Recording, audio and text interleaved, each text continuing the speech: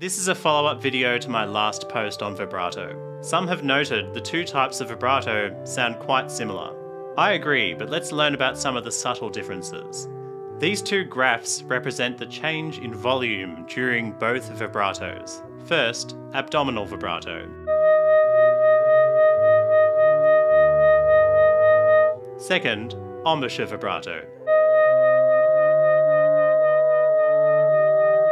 And side by side. Notice that the abdominal vibrato fluctuates in volume more than the embouchure vibrato. These two graphs represent the change in pitch during both vibratos.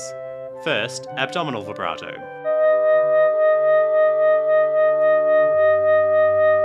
Second, embouchure vibrato.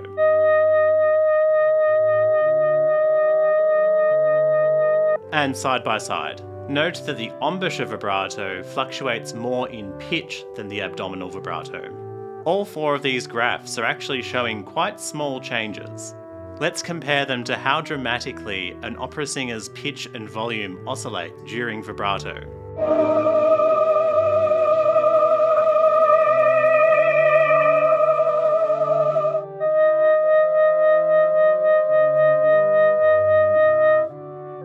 Clarinet vibrato is quite subtle in comparison. I hope you found that as interesting as I did.